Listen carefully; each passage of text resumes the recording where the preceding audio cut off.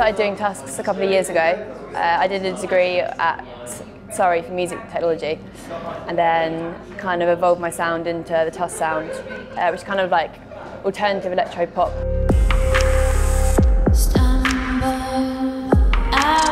I love playing live. I think it's the favourite thing I have about playing music, so any gig I'm just really happy, really excited to do.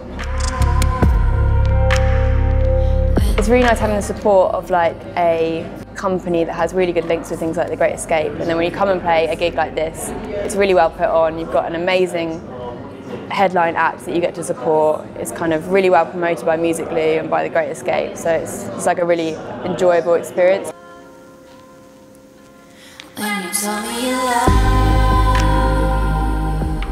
I just wanted something to start selling my merchandise to fans, and so I came across Musical.ly, and then that's how I started using it. It's a really good kind of helper for small bands to allow them to get their merchandise out to people, whereas normally they wouldn't be able to do that unless they were in a slightly bigger kind of situation and had people around them helping them.